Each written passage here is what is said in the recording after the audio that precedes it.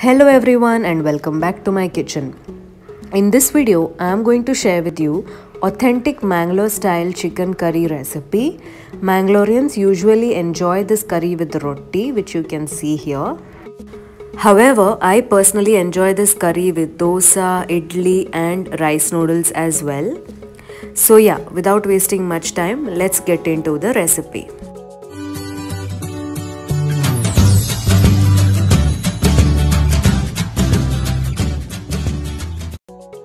Here I have heated up a kadai and I am adding around a tablespoon of cooking oil.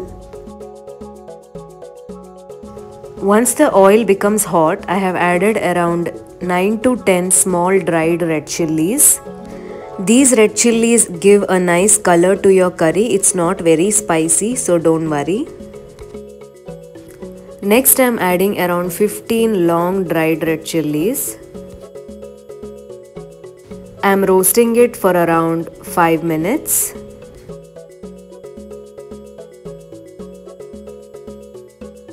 After 5 minutes, our red chilies have been roasted well. I am transferring it into a plate and keeping it aside.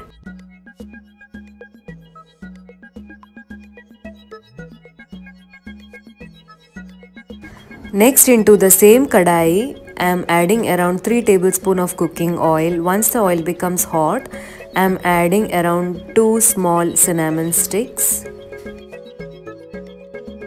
Into it, I am adding around 6 cloves. As soon as you add cloves, I suggest that you close the lid because there are chances that the cloves may splutter outside the kadai and come on your face. After around 30 seconds, I am opening the lid and I am adding around 2 tablespoons of peppercorns and again I am closing the lid. Next I am adding around 2 bay leaves roughly chopped. After adding it, I am closing the lid and letting it fry. After around 15 seconds, I am opening the lid and I am adding around 1 large onion roughly chopped. You can chop it roughly because we are going to make a paste out of everything that we are adding here. Now I am giving it a stir and frying it until it turns golden brown color. Next I am adding around 10 to 11 garlic cloves. I have just mashed it and I haven't removed the peel. I keep the peel as it is. If you are not comfortable with it, then you can peel it off. Next I am adding around 3 tablespoons of coriander seeds.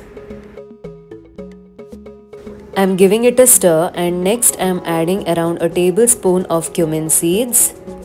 Again I am giving it a good mix.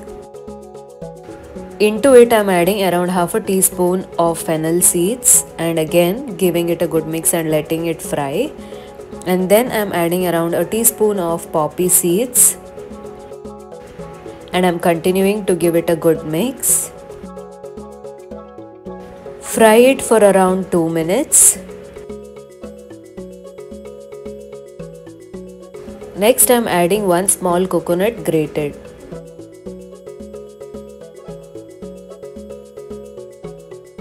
I am giving it a good stir and frying it for some time until the rawness of the coconut disappears. Next I am adding around a teaspoon of turmeric powder. I am giving it a good mix. After frying it for around 5 minutes, I am turning off the gas stove and letting it cool down completely before we grind it.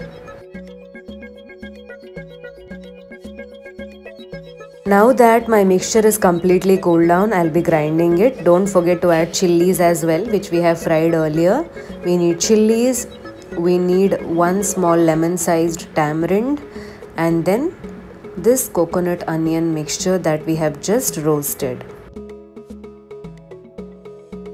I'm going to add around 2 cups of water into this and I'm grinding it into a fine paste. Okay, we have our masala paste ready. Do not worry much about the consistency in case if it is too thick. Later when you're boiling it with chicken, you can add more water. This is the consistency that I have got right now. Later I may add more water. Now into a vessel, I am adding around 2 tablespoons of cooking oil. Once the oil becomes hot, I am adding around 1 small onion finely chopped. And then I am frying it until it turns golden brown color. Once the onions turn golden brown color, I am adding chicken to it. Here I have taken around 1 kg of chicken.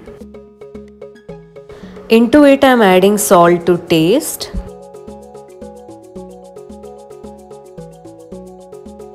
And then I am adding around half a teaspoon of turmeric powder. We have also added a teaspoon of turmeric powder while we were making the masala paste as well. So half a teaspoon of turmeric powder here is enough. After adding turmeric powder, I am giving it a good mix. Now I am closing the lid and letting it cook for around 10 minutes. Now while the chicken is cooking, it will separate water. So later you will get an idea how much more water you need to add depending on the consistency that you need.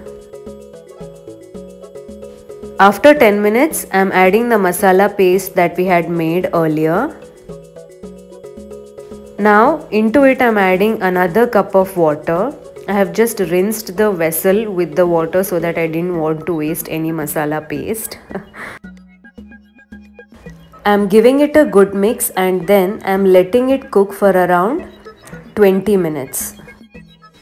Now close the lid and let it cook for around 20 minutes. After 20 minutes, our chicken curry has come to a good boil. Now I am going to turn off the gas stove.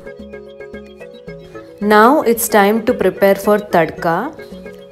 Here I am adding around 3 tablespoons of cooking oil into a pan, and then I am adding 1 small onion finely chopped. And I'm letting it fry until it becomes nice golden brown color.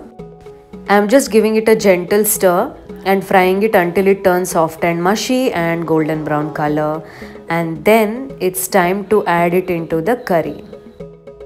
This simple onion tadka which we add to this curry is like a cherry on the cake. There you go, our authentic Mangalore style chicken curry is now ready to eat. Do try this recipe and let me know in the comment section if you enjoyed this recipe. Also, please hit the thumbs up button, and if you haven't subscribed to my channel yet, then do subscribe to my channel.